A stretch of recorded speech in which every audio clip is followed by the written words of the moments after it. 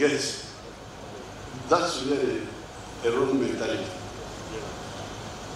And Otafiri here knows that when we were fighting, we didn't have food. But if there was some little hope, there is somebody who is on duty, guarding the camp, while the rest of us are sleeping. Because when you're hungry, you tend to doze. So we would rather give the little mogo to the guard so that he stays awake, rather than say all of us either we get mogo or nobody gets. So in terms of discipline, I would really advise that. And the impatience is not necessary, because the economy is growing and we shall eventually get to everybody. But please, let's start in a phased way. Now, coming to the work facilities, like if you take the work with the CID, when I met them, I was telling them that, but some of the fight against the crime, you can use cost-saving method. Corruption, which is a big problem. This one is easy to fight.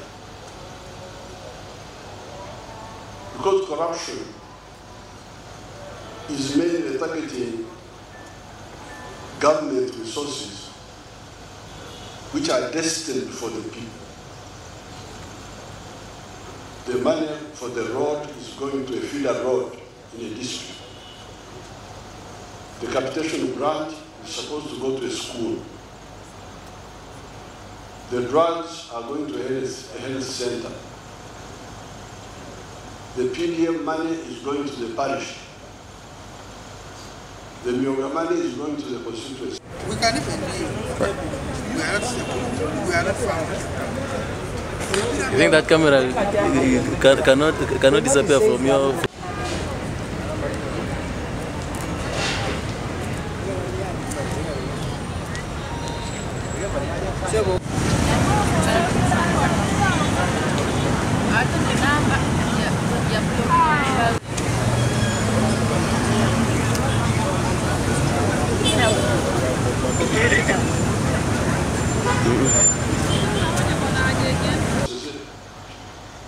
In all those areas, there are potential beneficiaries who are denying this money because of the corruption. So you, the CID officer, it's very easy work for you. Just liaise with the people. They will tell you, the people there, the wananchi who are the victims of the corruption. They will tell you. So you, the cow, the CID officer, the DSO, the DSO, anybody in the community will quickly, easily get information about corruption and use it to punish the ones who wrong. Now, if we were to wipe out corruption by an efficient public linking with the population, how much would that stabilize the country? Now, then that leaves the other crime, murder, rape, and so on. This is where now the forensics come in. The fingerprints, the DNA tests, and all that. So that one is for that cluster of crimes. Then now you are adding you are adding the issue of the other technical forms of intelligence information about. You remember in 2018 when I made that long speech in Parliament, when I insisted on introducing the cameras on the roads.